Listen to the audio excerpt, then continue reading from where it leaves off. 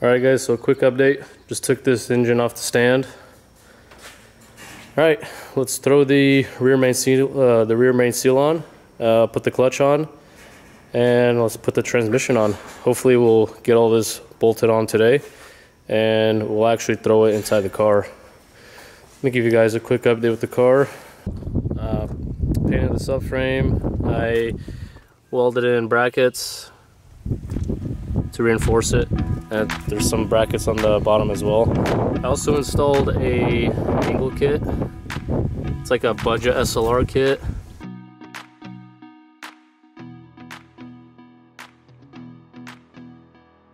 Let's get this pressed in on this cover here. Get this seal on here. I'm gonna put RTV all around it just to properly seal it so it won't have any leaks. I'm gonna press this in here, put that on, bolt it on, and we could be ready to install the clutch.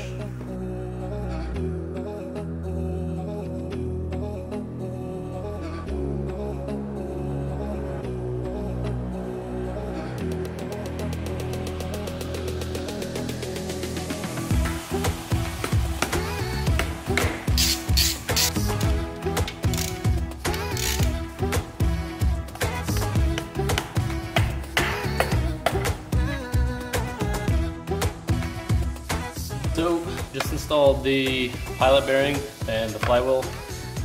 I got new bolts. I'm gonna also use red Loctite. Put them in here and we should be good to go.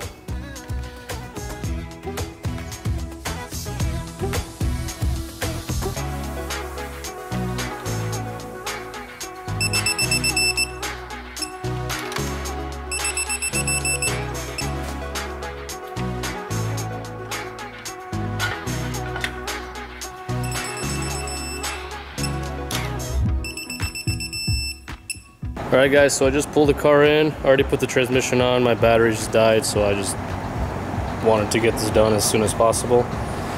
Before we throw the engine in, I'm going to replace all these power steering lines.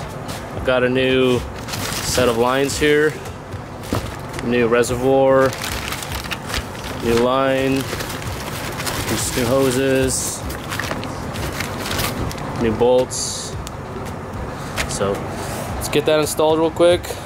Prep this area, connect all the wiring, and we should just drop this engine right in, put the mounts on, and we should be good. Alright, so I just took these lines off and the reservoir, installed new lines.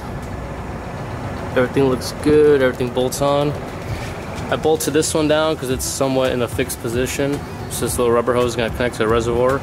This one I left it loose because I don't know where the power steering pump's going to sit. So I'll just bolt that down once the engine's on and the arm's in place. That way I can properly have this line sitting in the right spot.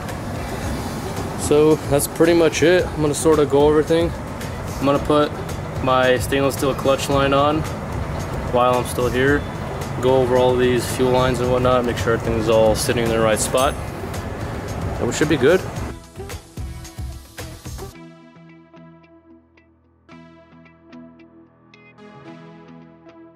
Alright guys, so engine's finally in. This is how it looks underneath the car.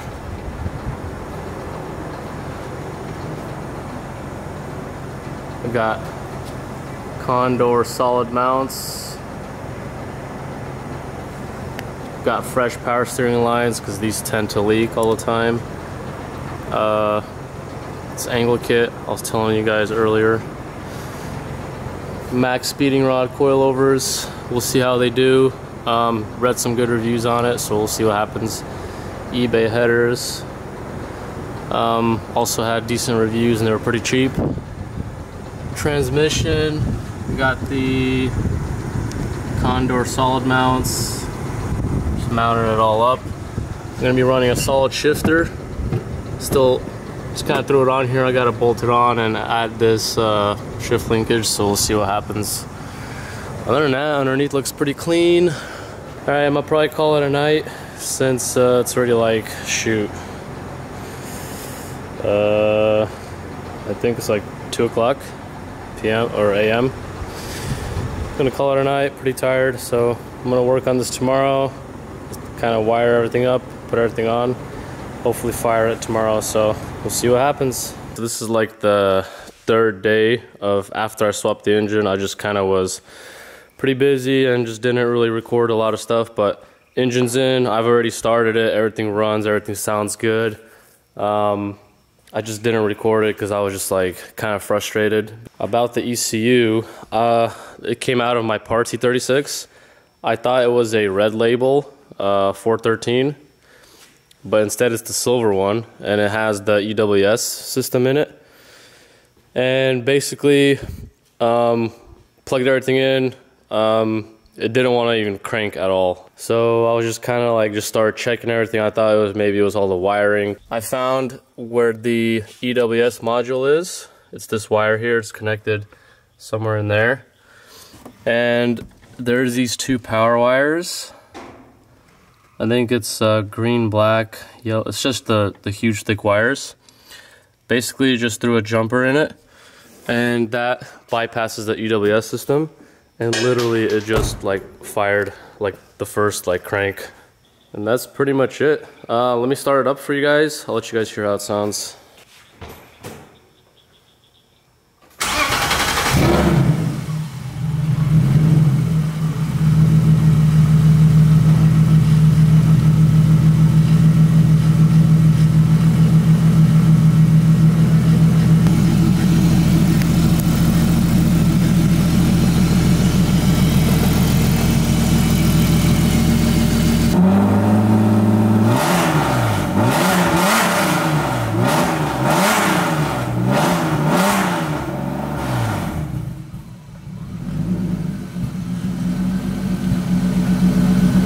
Working on another thing on this car.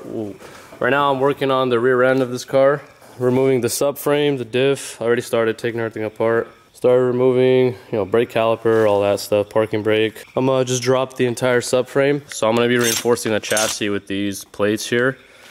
That requires removing the subframe and just weld those onto the chassis. These as well, and these plates here. And finish installing the rear coilovers. I'm also gonna install these eBay control arms for the bottom. So that's what we're gonna be working on.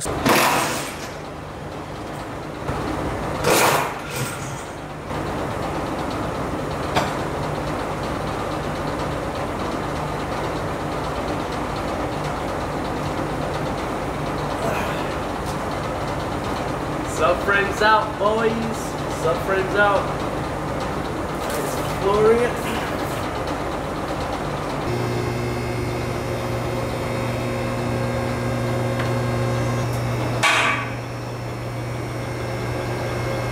Alrighty, so subframe is out.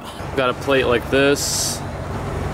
Get that tacked on there. Got to remove all the seam sealer here. Take it down to bare metal.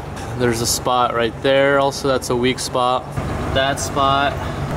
And I believe right there. So all those brackets are going to be welded onto the actual chassis. I did plan on removing the diff because I'm replacing all these bushings. So I just decided, since I'm already in here, get these plates welded in, so, and paint the subframe same color like the front subframe.